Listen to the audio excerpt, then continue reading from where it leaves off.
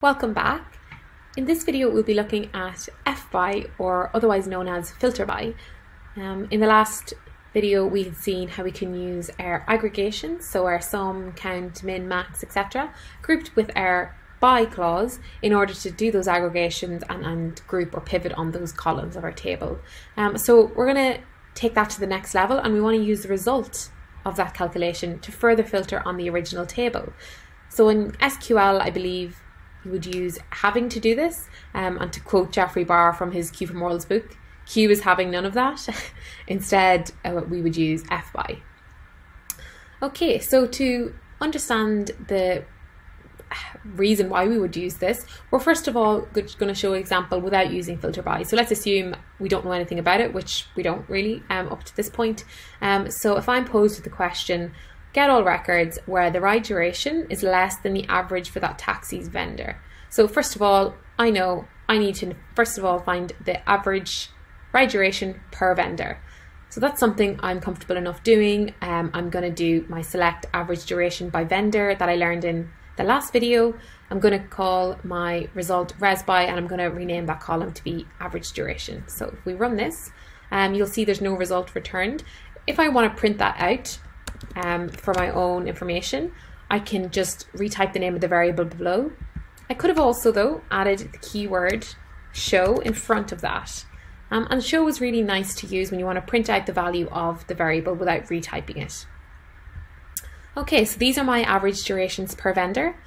Next, I need to do the second part of the query, which is getting all records where the ride duration is less than this number. So to do that, I have to join this calculated value back onto my original table. And to join that on, I'm going to use a left join. So this is my left join notation. So it's one table left joined by the second table. So Jan 09 is my original table.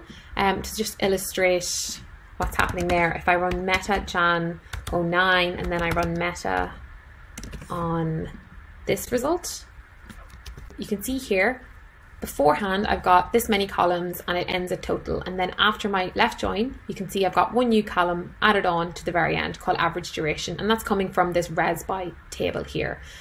So the fact that I've got this vendor and then I've got this table keyed on vendor and then average duration, the fact that vendor is in both tables, that's what allows me to do the join. And we'll look at left joins in a lot more detail in our next module, but just to be aware that's what's happening there. So now I've joined on average duration, and now that will allow me to do the constraint I need to do, which is checking for all durations that are less than those average durations. Okay, now that's fine. I can do those two separate steps. All we're saying is here, you don't need to. There's fby, which allows you to do that in one step. So this is the syntax of fby. You can go to this link here to get a much more in-detailed description of fby and lots of nice examples, but as a high level, this is the formation of it. So it will always come after your where clause, and it will, this is the formation. So the first parameter here is aggregation. It's within round brackets, so aggregation will be like your sum, min, max, average, whatever aggregation you want to do. Then the second one here is your data, so this is the column you want to aggregate on. Then you put the keyword fby, and then group is the column you want to group on. So in my example, I wanted to get my average durations. I wanted to filter on that total duration, and then I wanted to group by the vendor. So this part here is the fby. So you can see I'm replacing my intermediate or additional column average duration that I had to calculate separately and join in. I'm actually able to do that all in the one line, and the result from that is the same as the result above. Now if we just store that to a variable, let's call this no fby, and save that, and then we'll call this with fby. And let's just prove that does what we think it does. So no fby, if I do, we've got this match operator. So with fby, for example, so this match operator is basically another way of doing equality in Q, and match basically says, is the thing on the left identical to the thing on the right? So if I run that and I get a 0B, that means it's not identical. Now, that's a bit confusing maybe, because I've said these two things do the exact same thing. Not exactly true. There's one more step we need to take to make them identical. And I can tell that by running my meta on both of those tables. So for example, if I run meta on no f_by and meta on with f_by, you'll see my original table, I had added on this column average duration. In the second example, when I used f_by, that column doesn't get added on. It's only done virtually. It's not actually appended on. So I actually need to do something else here. So I'm going to run a delete on that column in my no f_by example. So I'm going to do delete average duration from no f_by. And you can see I get a 1B returned. So happy days, those things did the same calculation, and my resulting table has got all the same records in it. So I also like just to split that up a little bit, just to illustrate that a bit better, because it is a new concept and can be a bit tricky to get your head around. So what can help when you're trying to use an f_by is just to first of all pull out all the components one by one. So without worrying about your where clause yet, you can just say, right, I know I'm looking at duration, I know I'm looking at vendor here. I'm going to actually calculate the f_by column. So I'm going to say average duration f_by vendor. I actually also have this time span cast here as well. So we haven't seen this before. This is actually changing our data to a time span.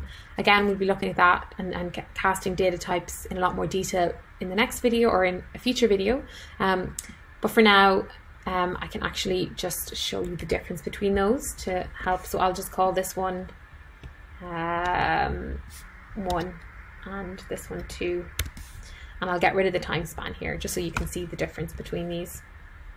So when I run this, you'll see I've got average duration 1, average duration 2, and I've also added this condition at the end. So let's go back up and have a quick look at what our original res_by table did. So if I had these average durations, and this is there.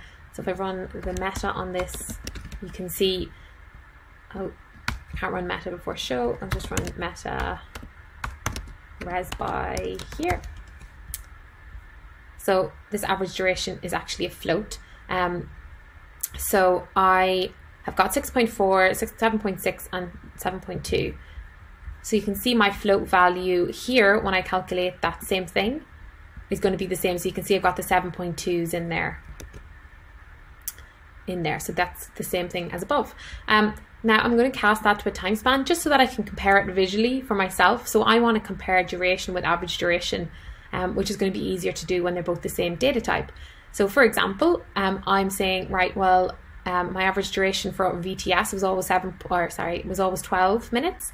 So you can see anywhere where 12 is greater than what we had in their duration, we get a true. So you see here, these were all 17s obviously greater than 12, 19, 27, 23, and then one trip cost 8 minutes, or the duration was 8 minutes, the next one was 4 minutes, and you can see for these two, I'm getting this true condition here.